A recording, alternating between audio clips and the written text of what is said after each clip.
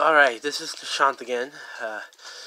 If you've been watching my videos, might not be very many of you watching, but thank you for watching. Please continue to watch and subscribe, hopefully, to any videos that I might upload in the future.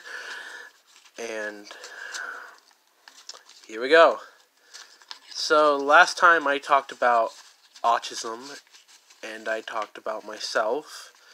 Briefly, I talked about myself. I probably should have talked more about myself in detail, so I'm going to do that a little bit, and I'm also going to talk about autism and some of the strengths that it brings, and just talk about my life in general, because, you know, I'm a human being before I'm anything else, before I'm camel, before I'm white, before I'm